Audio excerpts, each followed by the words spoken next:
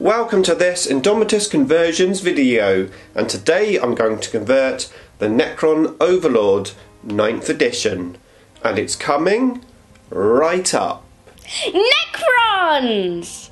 Nick speaking, and welcome to this video. And if you're new to the channel and you want to learn about Necrons and more, then please subscribe and hit the bell button to turn on all notifications so you don't miss an upload. Now, if you were lucky enough to get one or two Indomitus box sets, particularly for the Necron side of things, and you're looking to convert the push-fit miniatures which come in the set, well, this series of videos is going to be for you. Now, today it's the Necron Overlord that I'm going to convert, and I'm going to do this in a step-by-step way as I actually convert my miniature. Now, I'm not going to do any kit bashing, I'm only going to use the sprues that are in the Indomitus set. And the reason for that is I feel there's a lot of people out there that have only just started with Necrons. This is their first venture into Necrons, and especially if you have two sets where you don't want to build two miniatures exactly the same. So my aim is to show you how to build one of these miniatures, make them look different but not use any extra parts. Now, if you do own a lot of Necron bits, then, well, of course you could look to kit bash this model, add maybe a cloak from a Necron Overlord. You could do quite a lot with it, and you could be as creative as you want. However, my aim today is to have two Necron Overlords from two box sets and to make them look different without using extra bits. So let's get straight to the conversion.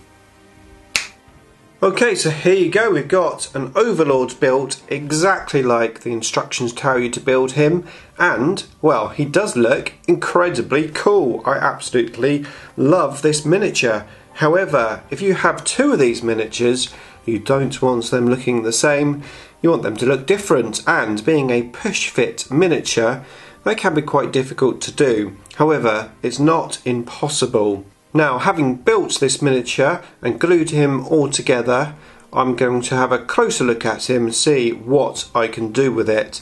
Like I said, I'm going to try and change this model without using extra bits, literally just taking what we've got, making him look different. Now, one thing which is quite interesting about this miniature, and arguably makes the conversion work a little bit more difficult, is the wires which are attached to both weapon options into the body. Now, without those wires there, this would be a lot easier to convert, and it depends how fussy you are about having the wires, because arguably you could just cut them off and it would make things a little bit simpler.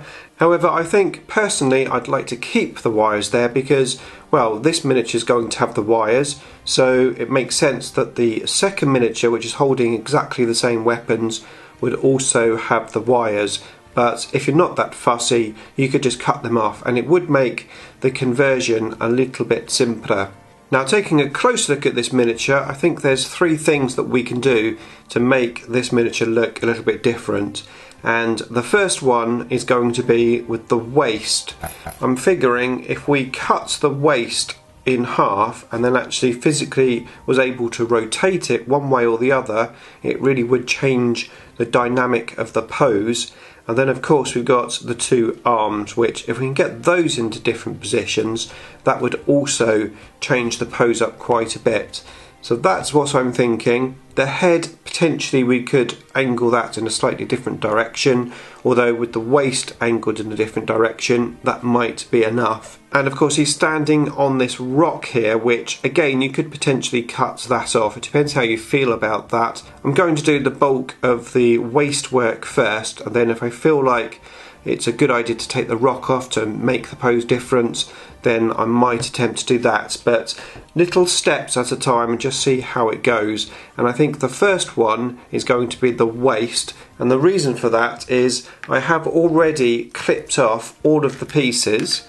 These are the pieces that we have, and not only have I clipped them off, I've cleaned them all up so there's no mould lines. Now, looking at this section here a bit closer, we can see that we've got good access before we glue anything together to actually cut the waist section, and my plan will be to drill a hole in the top and bottom and then put a little pin there so that I can pivot the body around.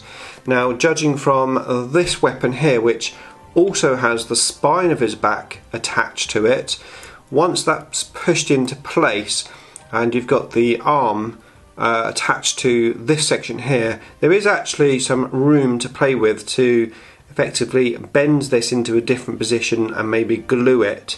But I'm also figuring that as we rotate the body, it's going to make these wires obviously change position as well. So I think I need to work on this body section first and then go from there. Okay, so the first thing I'm going to do is have a look at how I'm going to cut it. Now, if I put this down on my cutting board and try to cut it straight down here, I'm going to be bending some of these quite fragile sections. This side here's got the little wire, it's going to make it quite difficult to sort of put it down. So what I'm going to do is use an old paint pot. I've got some blue tack there, and if I position the miniature like this with the blue tack, I've worked out so that these two sections here are not vulnerable to breaking, so I should be able to put pressure on it with my knife just here to be able to cut it. So that's what I'm going to do.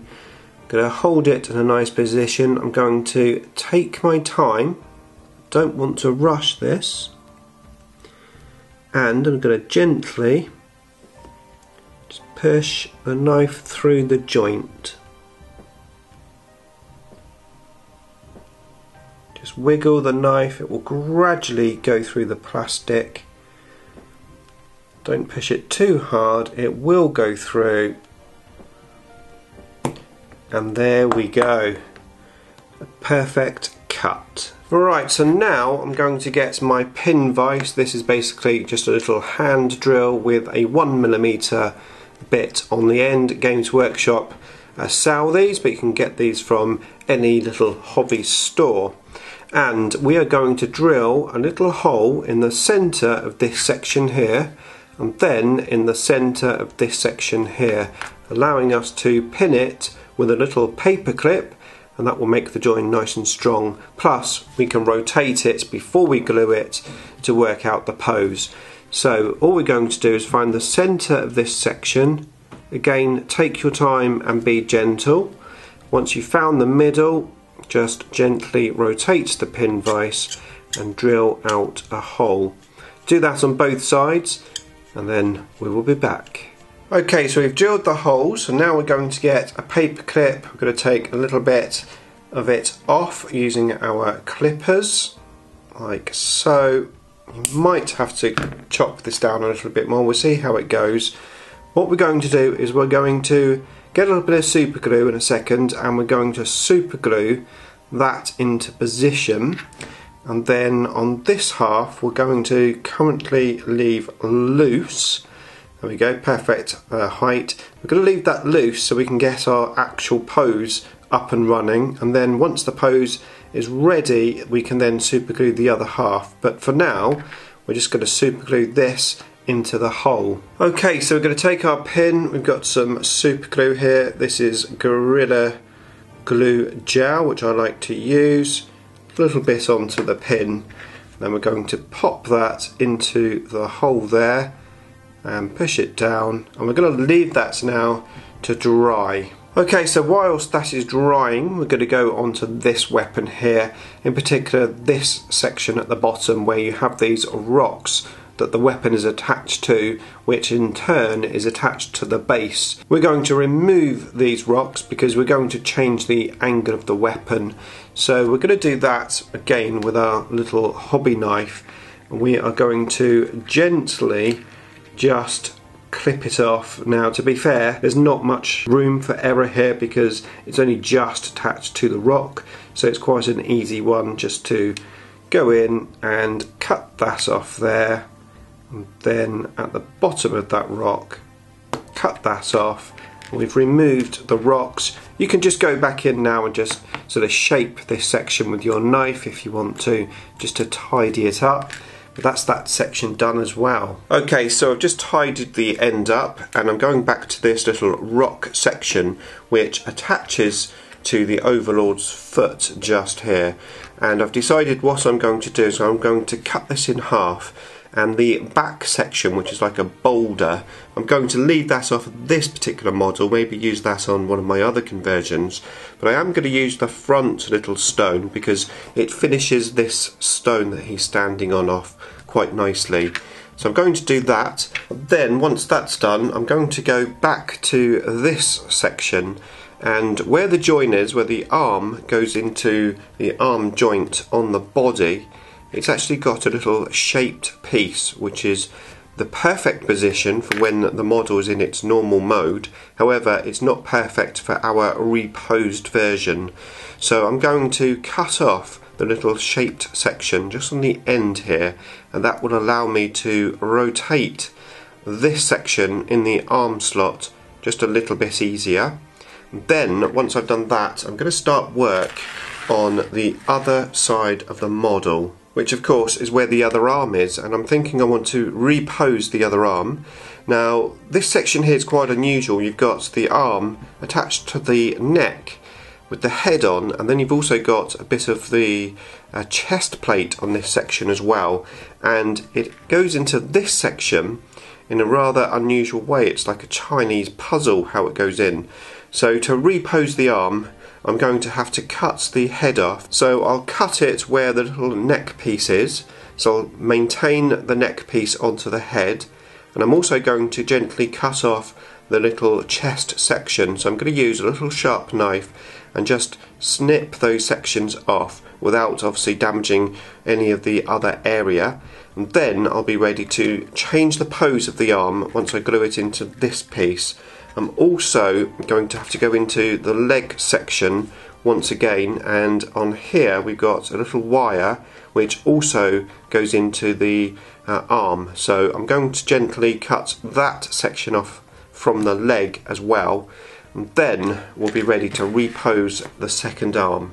Okay, so I've done all of that work. Now, out of reference, I'm using one of the pins on the miniature to pop this guy into the base just for this video. So once this video is finished, before painting, I'm going to cut off that little pin.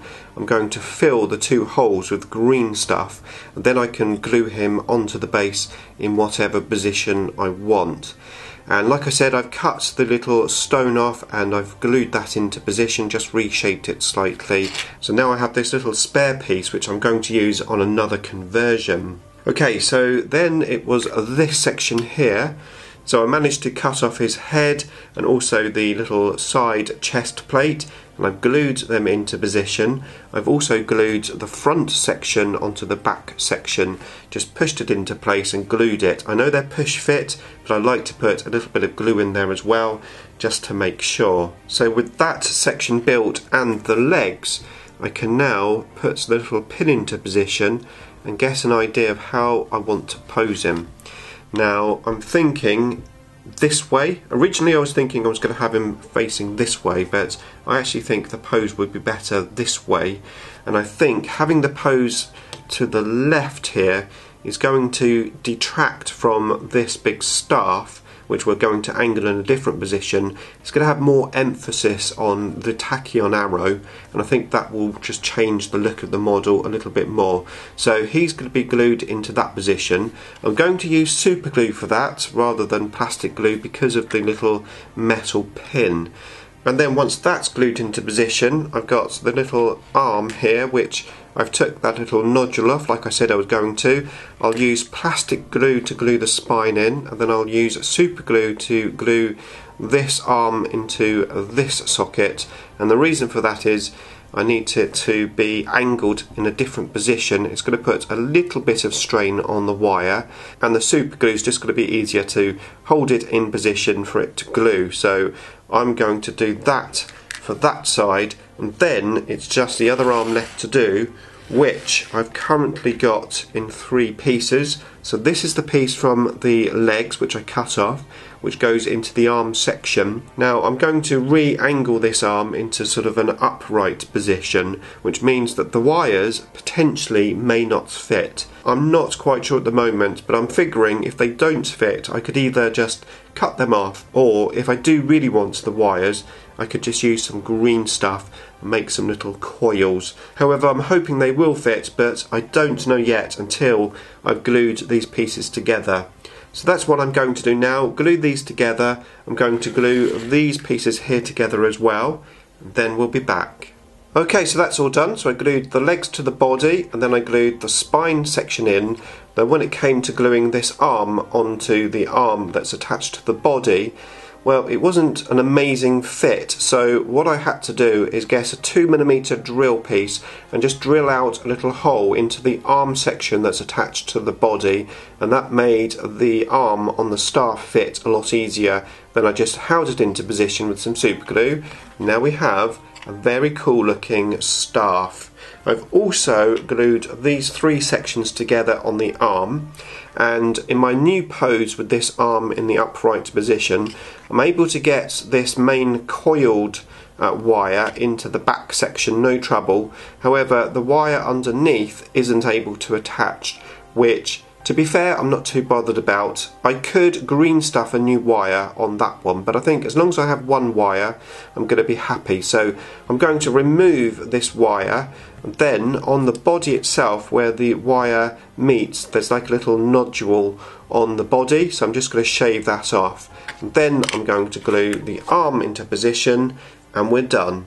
Okay, there he is, all finished, and I'm really happy how he looks. I think he looks a little bit more dynamic than the original model, although I do love the original model, the way he's just standing there on that rock. But my conversion, I think, he looks like he's in the thick of the action. And of course, just 3 simple steps, just the waist and the 2 arms to change the pose up. Now, to be fair, if I was building these miniatures and I didn't have a lot of overlords already, then I might actually consider changing this model a little bit more, mainly to get some different weapons on him. I would actually be very tempted to remove the wires which are attached to the arms and body, take them off completely, and then snip the arms off of the model and magnetise those arms back on, and then magnetise some other weapon options like a Warsight or a Resurrection Orb, and I'd actually make him a little bit more interchangeable than I have here. However, of course, I've got quite a few overlords already, so I'm quite happy to have the Indomitus weapons on this guy, and of course for this tutorial I wanted to keep it Indomitus based. Now when the next Indomitus conversion video is ready, I'll link you up to it on the screen now. If it's not ready yet, then I'll link you up to some other conversions which I've previously done, which you may enjoy watching next. Beam me up!